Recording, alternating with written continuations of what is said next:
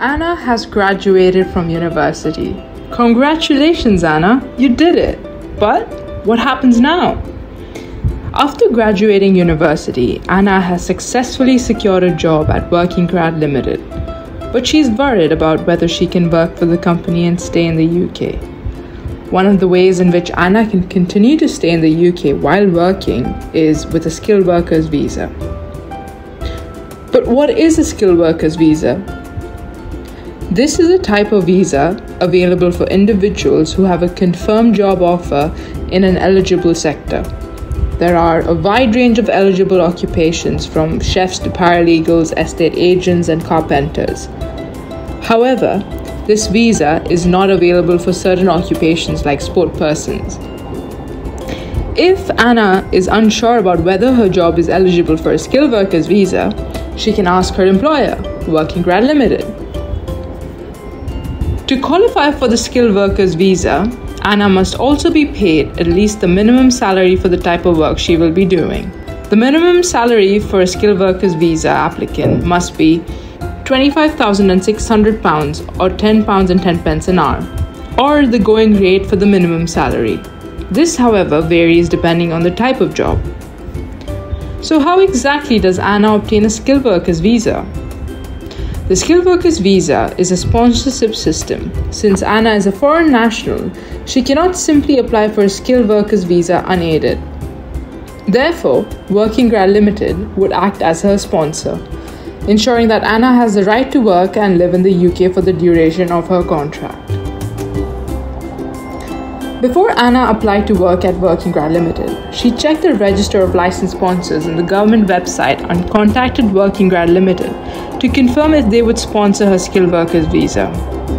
It is important that Working Grad Limited is a licensed sponsor for Anna to receive this visa. If Working Grad Limited was not a licensed sponsor, Anna would not be able to apply for the skilled workers visa. As an approved UK employer and a licensed sponsor, Working Grad Limited would have given Anna a certificate of sponsorship for her skilled worker visa application. The certificate of sponsorship is an important electronic record which Anna must use to apply for a visa within 3 months of receiving it. Applying for this visa is simple, so there is no need for Anna to stress. This can be done by applying via the government.uk website, paying the application fee, which ranges from £625 to £1,423, depending on your circumstances, as well as the healthcare surcharge of £624 and uploading the certificate of sponsorship received from her employer. But when exactly can Anna apply for this visa? Anna can apply for this visa up to 3 months before the day Anna is due to start work in the UK. So if Anna is due to start working at Working Grad Limited on the 1st of September 2023, she can make her visa application on the 1st of June 2023. Anna can make her visa application either from the UK, within the UK, or outside the UK. If Anna makes the application from within the UK, it is important that Anna does not leave the UK while she is waiting for her visa to be approved by the Home Office, as this could have a negative impact on her decision. A skilled worker visa usually includes a number of conditions that are provided by the government once Anna's application is successful. It is important that Anna follows the conditions of a visa because a failure to comply with these conditions could negatively impact Anna's immigration status in the UK. There are a number of restrictions for people with skilled workers visas. For example, Anna is unable to apply for most benefits, a state pension, and she cannot change jobs unless she updates her visa and informs the Home Office. If Anna loses her job through redundancy, company restructuring, Working Grad Limited will have to notify the Home Office. In return, the Home Office would specify the number of days Anna has to remain in the UK. This is usually 60 days, and within these 60 days, Anna will have to seek alternative employment which sponsors her visa in order to remain in the UK.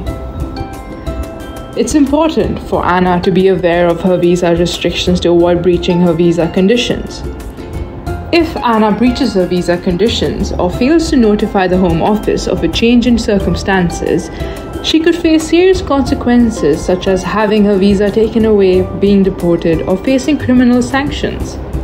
Entering the corporate world can be nerve-wracking, but don't worry. As a foreign national, Anna is entitled to all the same employment law protections that her colleagues who are UK nationals are entitled to.